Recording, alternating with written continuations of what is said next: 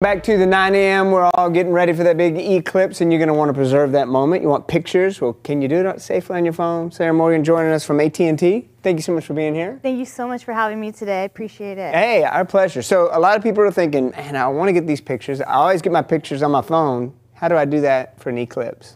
Well, that's a great question. You know, NASA tells us it's better safe than sorry when using our phones. Yes. We don't want to ruin our phones, right? Right. They're very expensive.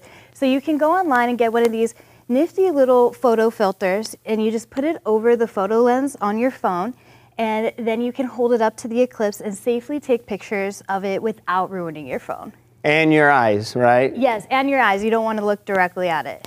So if people don't have one of these, don't use your phone to look at the We don't eclipse. recommend it, Right. but you know, the photo filter, you'll get it quick, and it's online. It's only $10, so super easy and nifty to use. And that will work on any phone.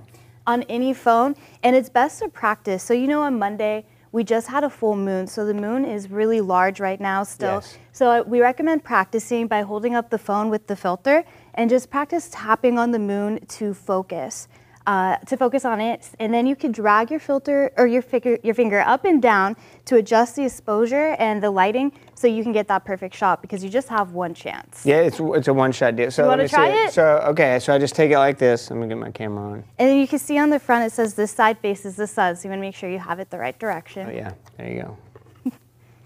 And I'm just gonna put it right over Right here. over your camera. Okay.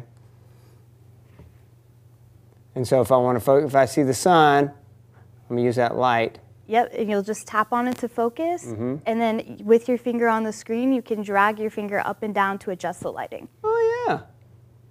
Look at that. And that'll help you get that perfect shot. That is nice. It's got a great shot of our light in the studio. So what kind of damage could be done to the phone if you don't use a filter like that? Well, you could ruin the lighting on your phone, meaning that in future pictures, you might just not get the lighting just right on your phone. Right. So you definitely want to use it and not ruin the lens on your camera. And for folks who've never even worked on that exposure before, that's a great tip on telling them. Yeah, it works perfect. You Yeah. just hold it and drag up and down. There you go. There you go. And you don't want to ruin your phone. Again, how can you get these? You can get them online at any retailer that sells them, and they'll ship them right to you. I love that. $10? Yes. $10. There you go. $10 so that you can preserve those pictures from the monumental eclipse that is coming our way. Thank you so much, Sarah. Yeah, thank you for having me. Hey, keep it right here. More coming your way. It's the 9 a.m.